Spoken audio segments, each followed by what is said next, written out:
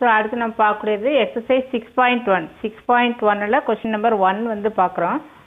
Construct சிமுலேட்டிவ் distribution function.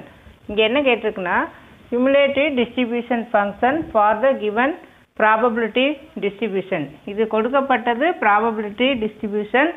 நம்ம கண்டுபிடிக்க வேண்டியது குமுலேட்டிவ் டிஸ்ட்ரிபியூஷன் ஃபங்க்ஷன் வந்து நம்ம கண்டுபிடிக்கணும்.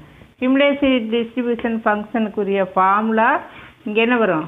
f of x equal to p of capital X less than or equal to xi for all x belongs to R. இதுதான் வந்து formula for cumulative distribution function. அப்போ நம்ம ஃபஸ்ட்டு என்ன கண்டுபிடிக்கலாம்? f of 0 வந்து கண்டுபிடிக்கலாம். So this is equal to p of இங்கே x less than or equal to 0. இதனுடைய ப்ராபபிலிட்டி வேல்யூ என்ன கொடுத்துருக்கு? 0.3. அடுத்தது கண்டுபிடிக்க வேண்டியது f of 1 இல்லையா? ஸோ இந்த f of 1 கண்டுபிடிக்கணும்னா ஃபஸ்ட்டு வந்து இந்த f of 0 கூட நம்ம p of 1 ஆட் பண்ணிக்கலாம். இல்லாட்டி p of 0 plus p of 1 அப்படின்னு சொல்லி எழுதலாம். இது வந்து நமக்கு ஈஸியாக இருக்கும். ஈக்குவல் டு f of 0 நம்ம என்ன கண்டுபிடிச்சிருக்கிறோம்? 0.3 plus p of 1 என்ன? 0.2. so that is equal to 0.5. then next f of 2. f of 2 is எப்படி எழுதணும்? f of 1 plus p of 2 equal to f of 1 என்ன கண்டுபிடிச்சிருக்கிறோம்? 0.5. then p of 2 is 0.4. so that is equal to 0.9.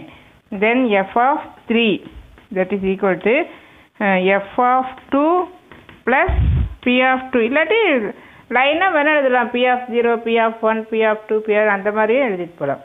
So that is equal to f of 2 என்ன?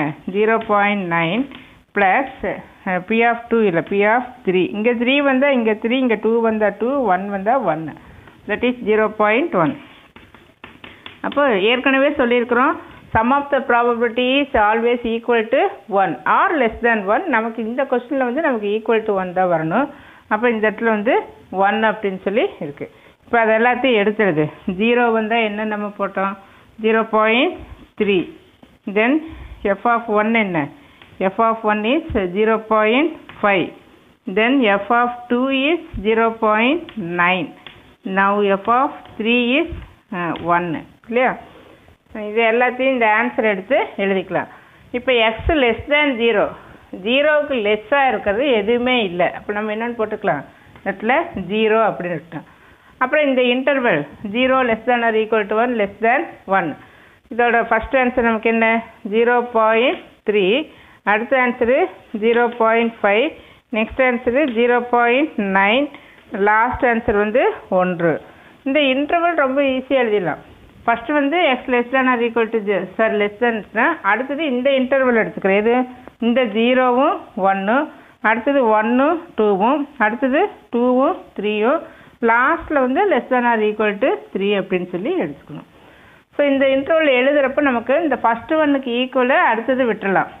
இந்த first ஒன்னுக்கு மட்டும் நம்ம equal போடுறோம். ஏன் அப்படின்னா இங்கே இந்த நம்ம 0 இஸ் ஈக்குவல் டு எக்ஸு அந்த கன்சிடர் பண்ணு. நமக்கு இங்கே என்ன ஆன்சர் வருது? 0.3. அந்த 0 மட்டும் இந்த இன்டர்வலில் நம்ம எடுத்துக்கிறோம். இன்டர்வல் வந்து 0 to 1 வரைக்கும் இருக்குது. நம்ம எடுத்துக்கக்கூடியது 0னுடைய ப்ராபபிலிட்டி என்ன? அப்போ 0னுடைய probability 3. Then 1னுடைய p of 1 is 0.5 not p of 1. இந்த f of 1 ஈக்குவல் டு 0.5. ஏன்னா இது எல்லாமே நமக்கு எதை ரெஃபர் பண்ணுது?